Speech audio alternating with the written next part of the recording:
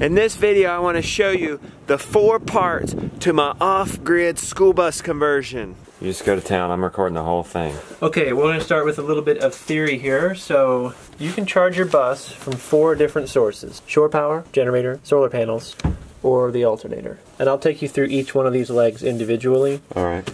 But just for the sake of flow, the shore power goes through a surge protector, and then into a transfer switch, then up to your main breaker, to the air conditioners, then into the inverter charger, over to your breaker panel, and then out to your light. The generator takes the same path, and then the solar and the alternator. The solar goes through a charge controller into your batteries, and then down through the bottom, and the alternator does the same. Also, your shore power, your generator, and your alternator all charge your starting battery. So everything in the black boxes are down in your bay. All of this is in your cabinet. Now on your surge protector, there's a 3-minute time delay when you plug it into shore power, so be aware of that. You won't get juice immediately. Let's start outside now, and we'll go through each one of these lines, and then we'll bring it up and it'll all conclude in here. So you have your main power cord. Right now it's a 50 amp cord. We have a 50 to 30 adapter. If you pull up to a place that only has 30, you would use this. And then we have a 30 to 15 adapter, which you're plugged into now. And then there's an extra cable in the back if you want to extend the big one, for a total of 50 or 60 feet. And of course you can buy another one if you should need that. So your shore power goes into here first, and then this is the surge protector that has a 3-minute time delay. After this senses that the voltage is stable, it kicks on and sends your signal into the transfer switch. Essentially, your shore power is plugged into the transfer switch, and your generator is plugged into the transfer switch. It always defaults to the shore power. Then if your generator kicks on, it switches over to the generator. And if neither the generator is on or the shore power is plugged in, then they're just off. This wire right here is for your furnace. 12 volt is fused. That's the only 12 volt power you have in your bus.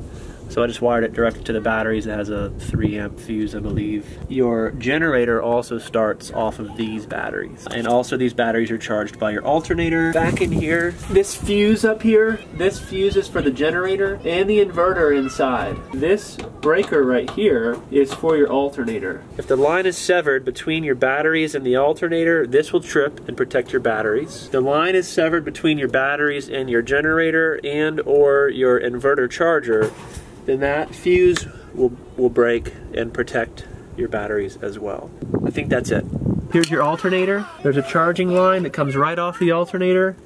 It goes up through this solenoid. This solenoid is triggered by a little signal wire. The signal wire is tied into somewhere in here. So when you turn your bus on, it sends a signal to this switch. It opens the switch and sends your alternator charging over to the batteries. It also goes through this breaker, so if the line is severed between your engine and the solar batteries, this will trip and it'll protect both the batteries and the alternator. Incidentally, if you need to service any of these, you just turn that off. If for some reason you're not charging, you might check this. When you're driving, you're charging off both the sun and your alternator, but both your alternator and your solar charge controller are designed to not overcharge your batteries, so they'll always stay at the right voltage the whole time. When you're plugged into shore power like you are right now, then there's a battery charger in here. So if you leave your lights on or whatever, when you're plugged into the shore or when your generator is running, you're always charging your your coach batteries. Okay? So let's just back up. Your alternator has charged your solar batteries. Your solar panels are also charging your solar batteries. They're obviously mounted to the roof. They are connected to the charge controller. The charge controller is connected to the batteries, and this has a little menu on it. It tells you how much charge you're getting. This keeps your batteries from overcharging. Now there is a breaker between the panels and the charge controller. If something were to happen, if a cord was to fry or something in between, this is the breaker right here. Right now your panels are off. They're not charging anymore. There's also a breaker in between the charge controller and the battery bank. That's this one, charge control. So right now your panels are still communicating with this, but this is not charging those. And earlier when I came in here, this was off. I don't know why, that might have been an accident. Your batteries come back up and they feed into your inverter charger, which is this. This then directly feeds your main circuit panel. The little remote on the wall up there is your brain. It just gives you information about all the components of the system. So I think that's the solar alternator side of things, and then on the generator shore power side of things, oh, I'm sorry, there's one other thing on the solar side. There's a breaker in between your batteries and the inverter charger, and it's right here. It's labeled main inverter. So that kills the connection between this and your batteries, which is super important. Okay, sorry if this is really boring. When you're plugged into shore power like you are now, or when your generator's running, they're both fed through this breaker right here. This feeds your air conditioner circuit, front and rear. This inverter button is referring to your inverter. The charger refers to your solar charge controller. This generator button is obsolete because we don't have your generator tied in to this particular Brainiac part of the system. The AC input refers to when your generator or your shore power are connected. When you push the inverter button, it tells you that the mode it's on, tells you how much AC voltage it's putting out, it tells you the voltage of the batteries. Now the reason the charger light is not lit is because you don't have enough sunlight right now to engage it. So during the day when you have full sun, this will light up and it will tell you more information about your solar input. That's the charge controller. Okay. Which is this one up here on the wall. Okay. This black one. It's between your solar panels and your batteries. Okay.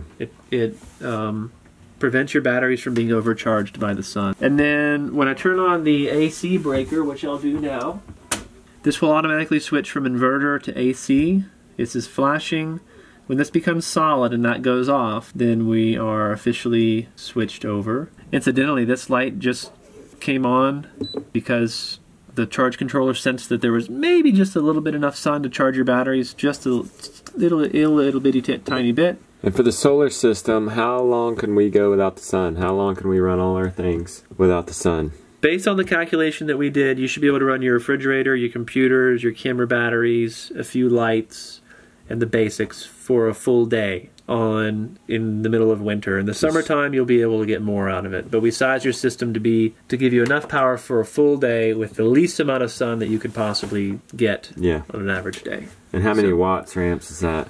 Well, there's 900 watts of panels. I forget the amp hours on your battery bank. So 6 panels, 900 watts. They're 150. And what that means is 1 fridge, 8 lights, 2 computers, and a bunch of charging batteries. And your toilet fan, and your water pump. The WeBoost internet. The internet. I think that's everything. Bracken, thank you very much for putting in the solar and overseeing the overall power project and making sure everything works good. You bet. And then teaching that to me. Thanks for letting me help you out.